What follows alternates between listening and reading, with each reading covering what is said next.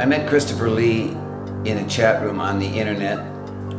The more we began to speak, the more I began to enjoy our time, his perspective. He publishes a blog out of his dojo in Honolulu. Create a Beautiful World is happy to bring you a conversation with Christopher Lee. Christopher, thank you for being with us. I think Osensei had a vision of his particular method. It was a very personal vision. Just working on yourself, right? What am I doing? I'm working on myself, right? I'm training myself to make things better, right? And in a very real sense, I think he understood that you can't force that on someone, right? You can't really make anyone do anything. The only person you can really affect is yourself. And that was much of what his training method was about in the end, I think, about changing himself in order to do, whatever he wanted to do. He would characterize himself as Ame no Minakanushi, the creator God, the central pillar God. Right? That's me. He said, you are Ame no Minakanushi. It's all about you, what you're doing, what you're training, right?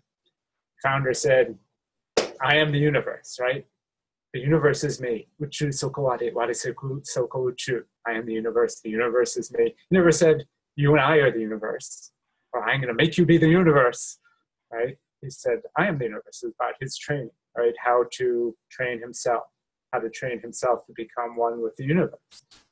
And you have to think, well, what is the universe? For Sensei, well, that becomes another complex discussion, right? So we toss around many terms, love, harmony, oneness with the universe, and we also have to... They help them see that, yes, doing 10,000 or 45,000 Nikkyos is not really quite what he meant when he talked about becoming one with the universe. And yet, like I say, as Patrick said, for most people, I don't think they have a pathway. And if we can just even cause them, not show them the pathway, but cause them to start looking for one, I think we've made a good step. Yeah. Well, I understand the attraction of summarization. I have limited mental capacity myself, and of course, in the internet age, I know a lot of the YouTube videos I watch. I look, that's enough, 20 seconds. I don't have the time or maybe the attention span to listen to it all. So I understand the attraction of that.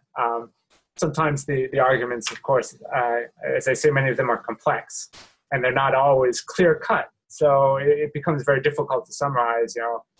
Sensei said this, and that's it. That's the way, right? For me, I guess what always brought me back to Aikido, I guess what started me out and what keeps me going, different underpinnings, or some of the same underpinnings, but maybe a deeper looking at the underpinnings, is that possibility for personal improvement and how that affects the people around you, the society as a whole. I remember George Ledyard once said to me years ago, he said, if Aikido isn't making your life better, then stop it. Don't do it. Why are you doing it? And really, that's true. If you're going to do something for so long, people say, I do it for this, I do it for that. And then it has to be about, whether it makes you feel good, makes you a better person. In terms of what people should be looking for, or what I hope people should be looking for, I think I'd like people to open their minds enough to realize that there are other things out there that haven't been discussed, or perhaps haven't been discussed enough, or that need to be discussed more. That perhaps not everything is simple and cut and dried and already a done deal, already decided. Right? There are more things in what Osensei said, perhaps, than are generally understood.